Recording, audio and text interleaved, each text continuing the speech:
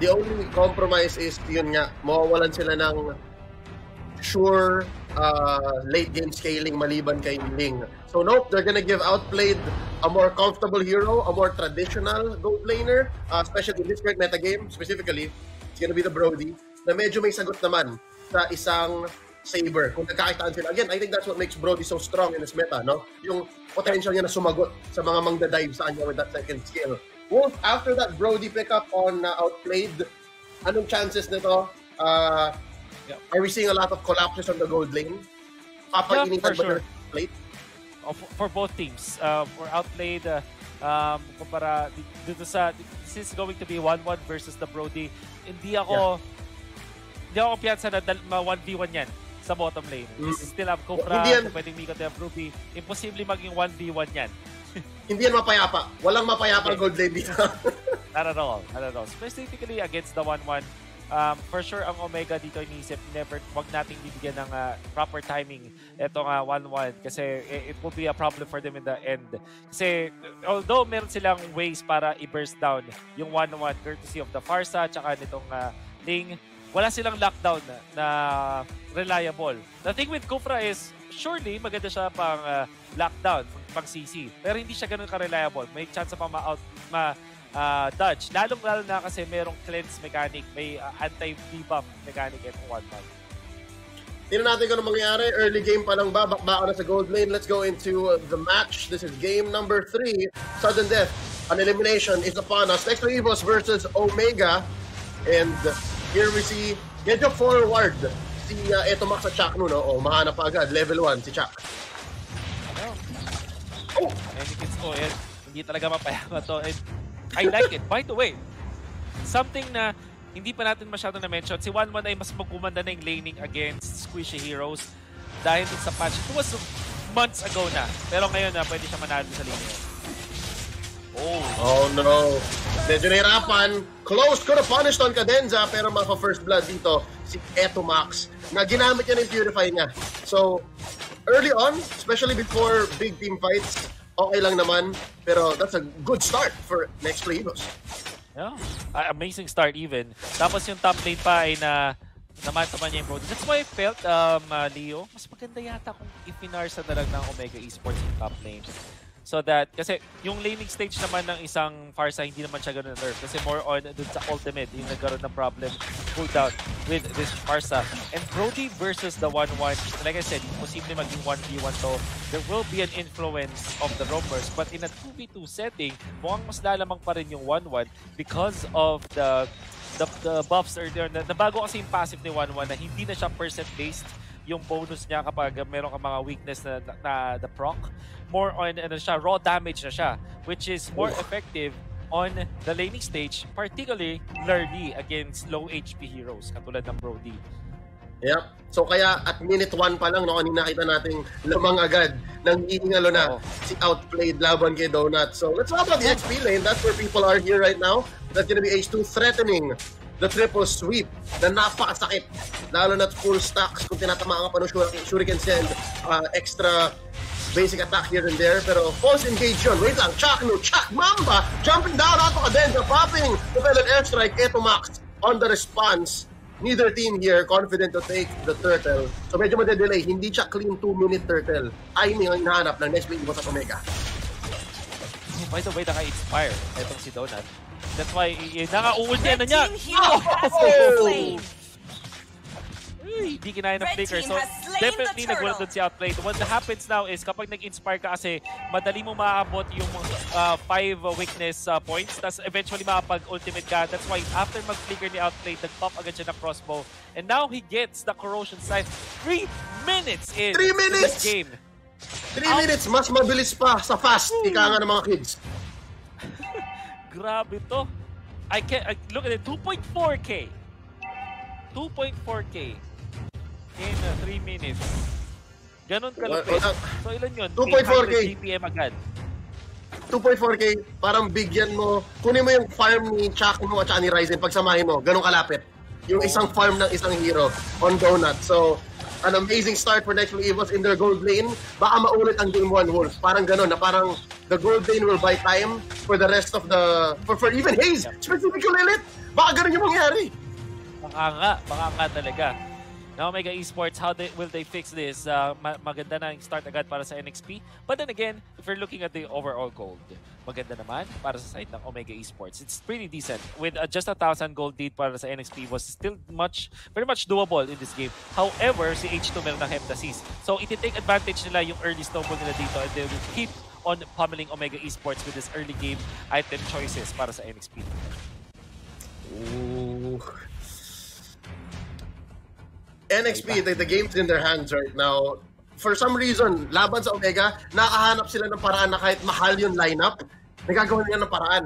Parang gets nila yung windows ng Omega Esports eh. What about Omega Esports? Not about Omega. Anong kaya nilang gawin dito? Anong dapat nilang gawin? Wait for the mid-game spike? Nawala na ba yung window nila na mag-dominate early? Well, for me, kaya-kaya pa nila na outplayed, went for Heptasis 2. So gusto nilang lumaban, gusto nilang sumabay. Meron silang Dragon, meron silang Yuzhong. And also another way para makapag-engage na properly is this, eto mag-shakto connection. Ito masakit talaga. Oh, wait lang! Tornapad memory nabitin. Pero ngayon, napa-overextend si Ryzen. He wanted to get that kill on Cadenza pero hindi niya nagawa. Sinalo siya ng tatlo. Welcome to the jungle, SIBOLFB NEXPLAY EVOS. 3-0 lead. Hirap ang Omega Esports mag-engage. And it's gonna be a free turtle going over to John Poscolonga. Oh, wait lang. Donut, tatalo lang dito. That's gonna be a sandwich. 3-1. Nebawi. Overextended that 1-1. Then again, yung kill kay Ryzen is very unforgivable para sa side ng Omega Esports. Sobrang nag-extend sila doon at nakahanda kasi yung triple sweep. Kudos to H2 for holding on to that ultimate in the right moment. No Purify sa isang lane. Wala rin siyang way para instantly matanggal yung stun na triple sweep. That's why nakuha na yung burst down. Isa pang hidden combo dito ng NXP EVOS is yung passive na makikita natin mula doon sa Saber na meron siyang bonus na armor penetration which also allows Donut to deal so much damage to anyone na makakapitan nitong Saber. And so far, hindi pa natin nakita umaariba si H2 ha. Namimili lang siya ng engagements niya. So far, what's led to this 3-1 lead, and again, about 1,000 gold ahead, it's yung threat of activation pa lang. So hindi pa ito totoong nangyayari yung effects dapat ng Saber ni H2 pero ramdam na ng Omega Esports so we can see how they move on the map. So, super exciting. How will Omega Esports recover? We know them as a team na puro na late game talaga, na masters of the late game. So, nag-iisip na sila ngayon. They're trying to troubleshoot na dito, Leo. Nag-iisip na sila ng ways para ibalik yung favor sa kanila. At ito na, conceal play mula kay Chakno. Ryzen nga lang malayo as well as ito pa. Oh, triple sweep underneath tier 1 up top. The burst onto H2. Tempest of Blaze, no match the dash ni H2. Si Donut pa rin makakuha with the crossbow. Hang! It's a double for Donut, a triple for NEXPLAY EVOS. Walang sagot ang Omega. A very disconnected fan mula sa Omega Esports. Yung chance to conceal play. Meron na doon si Ryzen pero ang dami member sa NXP doon. They didn't have Parsa. I would have preferred ang Omega Esports na i-activate nila itong si Chakno with the Parsa in there. By the way, ang ganda ng decision doon. H2 na unahin si Brody. At nakakuha nga siya ng triple swift kill. Eventually, giving Donut 2 kills on very important heroes ng Omega Esports.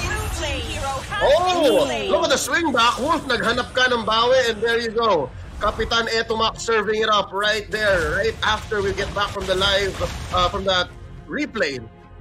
Playing live right now. May bawi doon. 2 for 1 though. Mahal pa rin. Binibigay pa rin nila si Chakno pero, you know, you try to recover where you can. That's gonna be a free turret though, down bottom for NEXPLAY EVOS. Red team turret has been destroyed. Economically speaking, mukhang nakakalamang ang NXP EVOS with 2 turrets. They have taken at overall, meron sila 2.3k na lead. But then again, that's the combo that you're looking for. Oh, not enough damage. I wonder, kasi may tenacity. Actually, hindi siya naka-tenacity, but wonder kung naka-Athena shield na itong si Cadenza. That's why he was able to, he managed to survive that. He dominance eyes and just the magic boots. Yeah, warrior boots. Tough boots. On the way ang kanyang Athena shield. So, again, NEXPLAY EVOS, they're so ahead. NEXPLAY EVOS in control. Naghahanap sila dito. Death Bush not gonna look good for Omega Esports. Magre-retreat sila doon habang sisimulan na itong 8-minute Lord.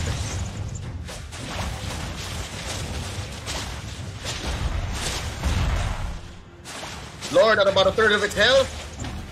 Bumaboundary dito si Ureshi, drawing a line between NEXPLAY and Omega. No contest. Again, if you're ahead by what, 4,000, under 10 minutes, malinaw kung nasaan yung gold, malinaw kung nasaan yung lead. Looking at Ureshi here, not dying once, pero talagang off-lane play yung ginagawa dito ng blue na ito. And of course, you have Donut sitting at 4-1-0. A dominant 1-1 na naka-inspire. Talagang all-in siya sa plano nila na magkaroon ng mid-game spike at yung early game spike yun. So far, it's going to be Ureshi on his own, just like me for now. But up top, it's going to be a hard push. Hindi malabo na baka umabot ng inhibitor ito. They haven't popped that inhibitor shield feature, so baka ma-wipe pa itong wave na ito. And that's going to be a 5-man defense by Omega. So you're not going to let it happen. But that's a push down bottom. 2 turrets taken single-handedly by Ureshi. Grabe, super off-lane with si Ureshi, 0-0-0. Wow! Wow! Work only! And just like that, ang tinatrabaho ni Donut ay mga hero. Easy takedown on the Chak. Kamutikan pa. He outplayed doon. And just like that, they're gonna continue. There's a wave crashing down on top lane. They're gonna take down this inhibitor. Wait lang.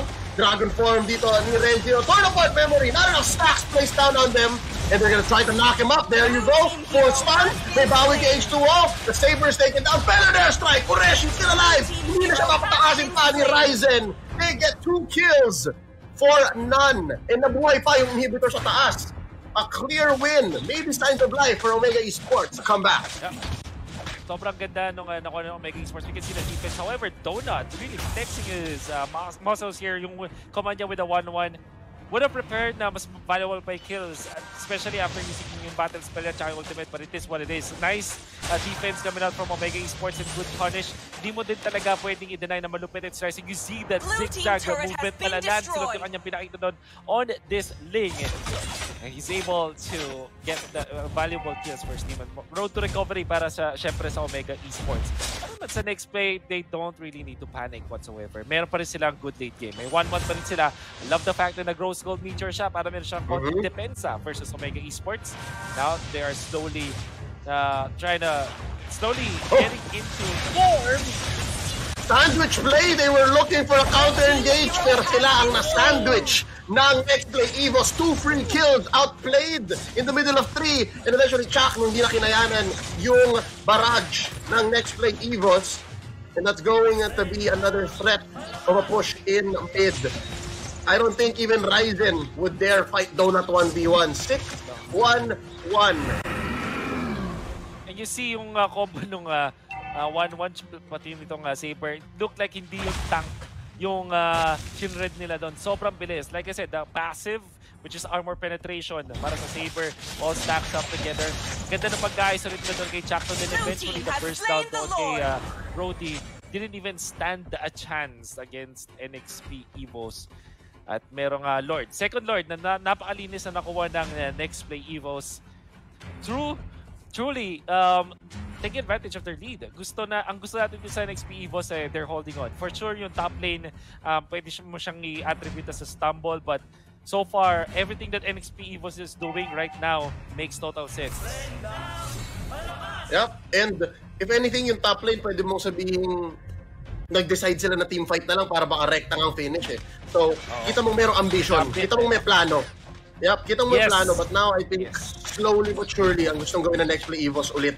Up ang lahat ng battle spells, up ang lahat ng ults, and it all comes down to this. Ang plano ng Omega Esports will take them here sa ating base. Pero sa harap ng isang Luminous Lord na may sabihin nating enhanced attack into the turret, something's gotta give. That's the inhibitor up top going. Red team base turret has been destroyed. Ganda nung pagkakasabay-sabay ng lahat ng lanes ng NXP was looks beautiful. Now they have taken yung top lane dahil may train lords. Sabay-sabay ang pagbasag. Pero again, you can never discount the clear on a Farsa. Kahit nahirap si Kapitan Etomax, 1, 2, and 3. Ang daling buildan ng depensa ng Omega. As in, isip ka lang na isang magic defense and then all physical. So, it's tough to be Omega right now. So, ang maganda dito, I honestly thought na masyado maging Feather Strike pero naubos din pala yung mga minions so they still can engage. Nanakaw yung orange buff, nabigay sa 1-1 with this buff right na na-update siya. Then again, the fights just dancing between both teams. So I just want to say, yung orange buff ngayon na nadagdagan ng penetration, valid na siyang i-consider na ibigay sa mga gold laners in the latter portions of the game. Obviously, dahil ang NXP ay sobrang ahead na ngayon at kinokontrol nila yung mapa, binigyan nila ng orange buff etong ating 1-1. At masakit to in the latter portions. Oh no! Dived underneath their inhibitor in mid. Renjo gonna fall. Etomax gonna fall. Ryzen, hindi nakakayanin pa. That's gonna be a double kill for Donut. Ladies and gentlemen, this rivalry is close to coming to an end. Outplayed, may stack siya na lang natitira. Game 3 goes to NEXPLAY EVOS. Omega Esports is eliminated from the National Team Selection Tournament. There's something today, Leo, that tells me na araw yata ng mga rookies and Outplayed showcased yung kanyang prowess with the 1-1. Second pit 1-1, going for Inspire. At ang ganda ng game, it was almost perfect. Ang ganda ng kanyang selection coming out from Donut. You can see, yung battle nitong gold laners natin ito all throughout the series was really good. But in the end, nag-super 1-1 siya. Dun sa Hindi mapayapa. Hindi mapayapa at si Donut ang namayagpag. Yun ang nangyari doon. Oh, I can't believe we're showcasing yung kanilang prowess dito. Like Donut and Outplayed, ang daming beses na nagduelo in this particular series, but in the end, this yung tag natin super 1-1 na eh. Lumipad na dun sa under the turret and was managed to reset and get a kill, di ba? And we know na dahil meron na siya ng orange buff na may added na damage as well as penetration dahil dun sa mga updates natin from the previous patch, maybe that was 3 weeks or 4 weeks ago. At kitang-kita natin yung bonus na damage in the latter portions of the game. Afterwards, na halos maliparan niya, if I'm not mistaken, Leo, 4 o 5 yung naultihan niya and then na-close out lang din ng NXP EVOS with that beautifully executed game.